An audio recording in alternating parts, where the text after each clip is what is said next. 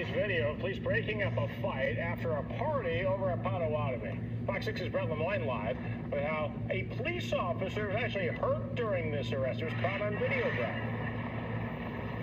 Yeah, that's right, Ben. This happened in February, and it was early in the morning when police arrived. They say when a woman tried to get away, she ended up running over an officer's foot. Chaos outside the casino. You have about 10 seconds to get in the car, otherwise you're arrested. Milwaukee police arrived on February 28th to a group of women fighting outside Potawatomi Casino Hotel. A security guard told officers they escorted the women off the property, but they refused to leave. Investigators said they were all under 21 years old at the time when one woman was put in the back of a squad. Stay away from the car. You don't open up the car door. You understand? Another woman tried to open the door to let her out. Milwaukee police said two 20-year-old women were arrested and cited. You guys had the opportunities to leave. Officers told the remaining women in the group to go home. Video shows they didn't listen. Somebody go after that car. He took off. He didn't hit our car. She just went over my foot. An MPD officer was hurt and their squad hit. Get out of the car now!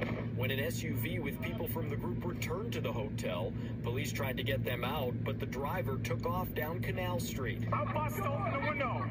Cover me, cover me. A short chase led the driver of the SUV back to the hotel. MPD said they were also able to arrest and ticket that 20-year-old woman who was clearly seen driving moments earlier, but was found in the back seat.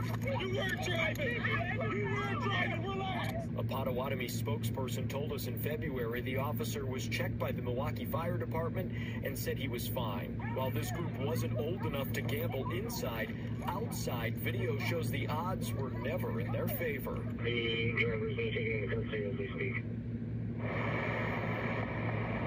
Now, we do have the name of one of the women who was arrested back in February, and we reached out to the Milwaukee County District Attorney's Office. A spokeswoman there tells us no criminal charges were ever filed for that individual, and she said without any other names, they are unable to search their system to see if there were any criminal charges filed against anyone else involved.